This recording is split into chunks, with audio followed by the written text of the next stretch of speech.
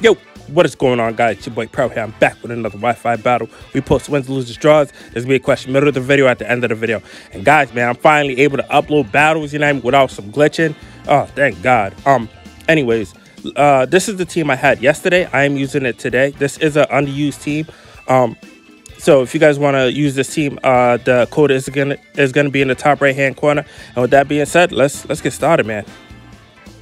So my opponent here is actually working with a few threats. The Gengar could be a problem, depending if it's choice specs or life orb. The Tauros, same thing. It depends if it's choice, and the Donphan could also be a problem. But I'm looking at this team. I'm like, you know what? I'm gonna lead off with the Iron Jugglers because it's gonna hit hard on anything that he leads off with. So I'm like, you know what? Let's go with the Iron Jugglers. And guys, if you guys haven't liked yet, subscribe for me, man. Do me that favor, because you know what I mean, you guys are awesome, man. You know what I mean, I appreciate when I get that 1, 2, 3 likes, man. You guys are cool for that. You know what I mean, it shows that I'm doing something right. But anyways, I'm gonna lead off with the Iron Jugglers, and he's gonna go to the Gruff 5-5. So here he's gonna go for a partner shot. And the thing about Prankster, most people be forgetting that dark Pokemon cannot get unaffected by Prankster. So I am able to go for a free Earth Power Head. That's enough to take out the Group 5-5, man. Let's go. So we're already down. So he's already down 1 Pokemon. We're looking splendid. So now he goes into Gengar, and I don't want to take a Dazzling Gleam from this thing. So I decided to switch out, and I'm going to my porch, my Goodra, and then we come out here, man. Like we just came in a few times, and here he's gonna terrestrialize here. So I'm like, what is this Gengar is gonna terrestrialize into? And here he terrestrialized Bug. I'm like, oh, what? I'm assuming because of the earthquake, but still, Bug, there's other alternative. You can use flying or grass. But anyways, this thing is gonna go for a Thunderbolt here. Thunderbolt's gonna do nothing to me, and I'm gonna eat some leftovers. I should have put a Salt Vest on this Goodra here. I completely forgot. Yeah, make him look like Rambo. But he's gonna switch out now, and here he's gonna go into the Tauros. So I'm like, okay, that's fine. I'm gonna go straight for a Fire Blast here, and you know, this is Aqua Tauros, so he's gonna eat that up, and I'm gonna eat some more leftovers here. So I'm like, all right, what I'm gonna do here, I'm just gonna go straight for a Dragon Pulse, because I'm pretty sure I can take a close combat from this thing. But he actually goes for the Wraith Crash. I'm assuming that he thought I was gonna switch out, but I'm like, nah, bro, man, we're here for the long haul. And a Wraith Crash does do heaps to this thing, and I'm able to go for a Dragon Pulse, and that's enough to take out the Tauros. Let's go. So now he's down 2 Pokemon, and it's 6-4. We're looking splendid, and I'm gonna eat some more leftovers here. So now he's gonna go into Honchkrow here, and I'm like, all right, man, Pimp Knight, and he comes out here shining cool. And here I decided to switch out. So I'm gonna go into my Eeyore now, because I'm pretty sure I could take any attack from this Honchkrow unless it's special. Please let it be physical. And it showed me that it is. So it does hit me with an Acrobatics. Acrobatics does good damage, and the Honchkrow is gonna get some Rocky Helmet damage. But that's good, because now he's gonna switch out, and I'm able to get some free Stealth Rocks up. So now he's gonna go out to this chubby Pokemon, Bellybolt. And I don't really know what Bellybolt normally do. I know that their abilities like what Megamorphosis or something like that, but it doesn't really matter, man, because I'm pretty sure we can eat any attack from this thing. But here he actually goes for the Muddy Water. I'm like, this dirty Pokemon, man, crazy. And I'm gonna activate my ability. I'm gonna go straight for the Earthquake here, drop the earth on this thing, shake the ground on his feet. But that, judging by that damage, I'm like, what is this, physically defensive or something?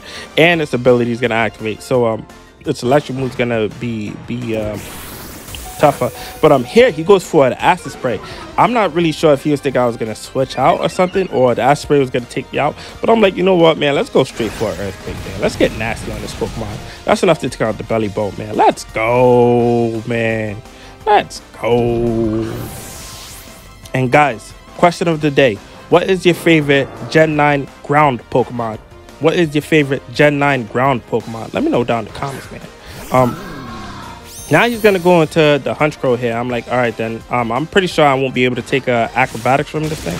But we live... Oh, yeah. Ooh, I completely forgot that our stamina boost, man. Yo, Mudsdale is a beast, man. I love using this Pokemon. So I'm gonna go straight for a rest here, man. Get really sleepy middle of the fight, man. It's like going to war, signing for a job application. Crazy. But yeah, I'm gonna get full health over here, and I'm like, you know what, I could stay for days, man, because I do have the Rocky helmet. And here he decides to switch out and go into Donphan. I'm not really sure what was his thought process here, but I'm assuming to get Stealth Rocks up. But I'm like, you know what, I don't really care, man. We're gonna catch a sleep turn here, and I know that I could take any attack from this thing. So here he does go for the Stealth Rocks. I'm like, okay, that's perfect. Because I'm just gonna burn all my sleep turns. As long as I burn all my sleep turns, we could just go back and forth. I can hit this thing with Earthquake and all that grand stuff. So here he's actually gonna withdraw, and he's gonna go into the Gengar.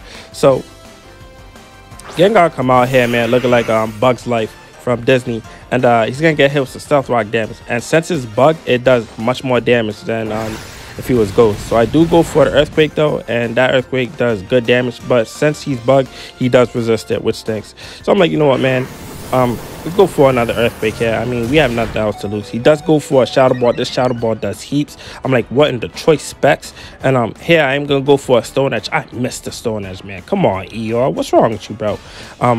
He's gonna go for another Shadow Ball, and that's enough to take out my boy, man, my guy, my boy.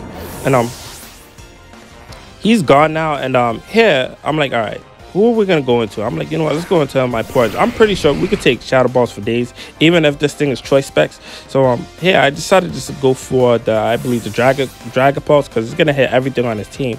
So here he goes into the Donphan, and I'm like, okay, that's fine. Like, I'm not really worried about that. I'm just gonna go straight for the Dragon Pulse here. You know what I mean? And that's good, man. We're peeling this Dumble's trunk back, and I'm gonna eat a little bit of leftovers here. So I'm like, I don't think there's no need for me to switch out or anything like that. So I decided to go straight for a Dragon Pulse here. That's enough to take out the Donphan, man. Let's go. And yeah, man. So now that he's down now, we're gonna eat a little bit of leftovers. We're having a turkey dinner while smacking Pokemon left and right, man. That's how you know. That's how you know we're tough as heck. Now he's down to his last two Pokemon, the Honchkrow and Gengar. So Honchkrow is gonna come out here and it's gonna get him some Stealth Rock damage. And here he's gonna go for the Sucker Punch. Sucker Punch does heaps to me. And here I'm gonna go for the Ice Beam. That's enough to take out the Honchkrow. Man, we're looking splendid, man. So I'm like, all right. I think the Gengar is gonna go down from the Stealth Rocks, if I'm not mistaken. We're gonna eat a little bit more leftovers here, and I know that his last Pokemon is the Gengar. So yeah, so Gengar come out here, man, looking spooky, but with its plant on his head, we're not really worried about that. You know what I mean? Venomoth tentacles, and he actually lives, and he's able to go for a Shadow Ball. So this Gengar is floating now, and he is pissed. You know what I mean? So my Goodra is down now, and here I decided to go into my Fred here, and here I know I can take any attack from this thing, and it does show me that he was choice specs. So he hits me with a Shadow Ball. Shadow Ball does heaps to me, and U-turn is able to take out the Gengar, and that's the match, guys. Dang, if you guys haven't noticed, I voice recorded this like a few times. But anyways, man, I hope you guys enjoyed the battle, man. Like, subscribe for me, and I'm out of here, man. Peace.